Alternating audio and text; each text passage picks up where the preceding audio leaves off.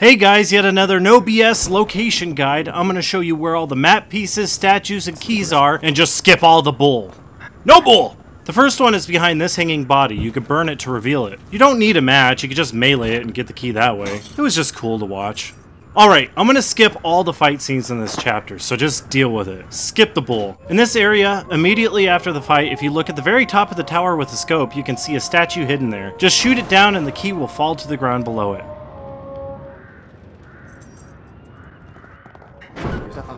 Go all the way up the stairs, and by the elevator that's blocked by a corpse is the map fragment number 11. Now I'm gonna kick it into super high gear to get past all the bull and show you the location of the next key.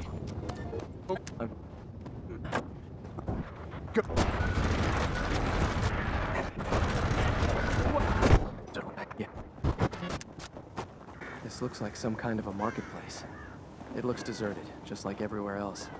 We ought to keep moving. Once you get to the marketplace, you'll find a couple boxes stacked on top of each other. Break them to reveal a secret hiding spot for a statue. You just gotta crouch under, and there it is.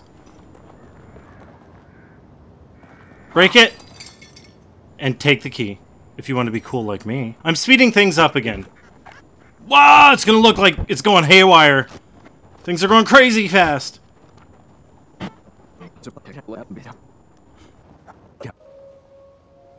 Now, once you get into this room here with the meat in it, right across the way is map fragment number 12.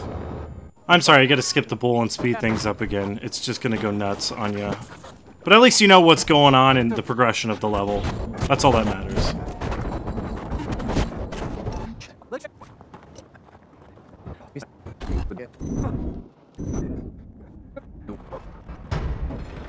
Once you get to this next area with what seems to be cult sacrifices, go stand over here and wait. Why wait? Well, I'm about to show you something really clever.